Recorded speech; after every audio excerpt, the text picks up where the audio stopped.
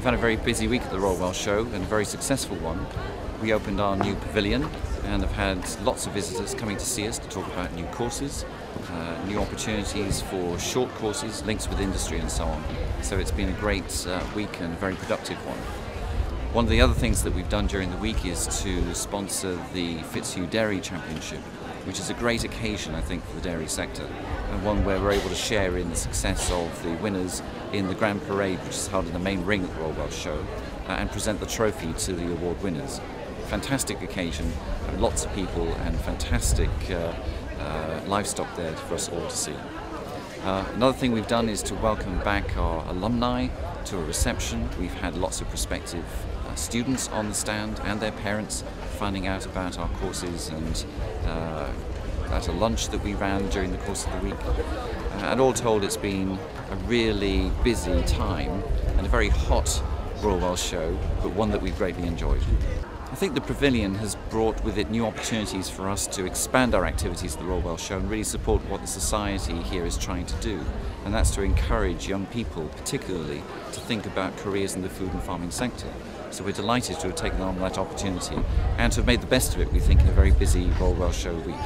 It's a huge privilege for me, in the name of the Royal Welsh Agricultural Society, to be here today on a landmark occasion, not just for you as a great institution of furtherance of education within the whole gambit of agriculture and all that is rural, but also for the Royal Welsh Agricultural Society, because possibly some of you will not be aware that this building has a great significance as far as the real estate of the show is concerned. This is one of the very first buildings that was built here on the permanency of Llanelwydd here at the estate, which has been around us now for 51 years.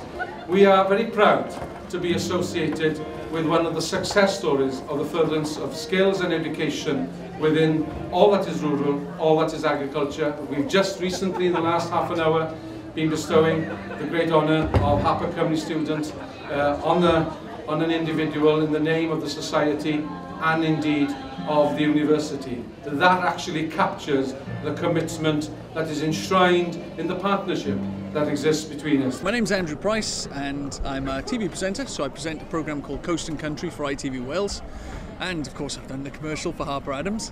My other job is teaching bushcraft and survival skills. It's something I do through my company Dryad Bushcraft, which I started in 2004. Well, I'm actually here with ITV Wales as part of the Coast and Country programme, and we've been doing everything from climbing enormous 80-foot poles to chainsaw carving, so it's been a lot of fun, and seeing the Harper Adams building is just around the corner from the ITV building. It's been a real treat as well. So I think it's great that you've got a permanent presence here now, and it sort of brings Harper into Wales, and we're hopefully going to get you involved with Coast and Country at some point as well.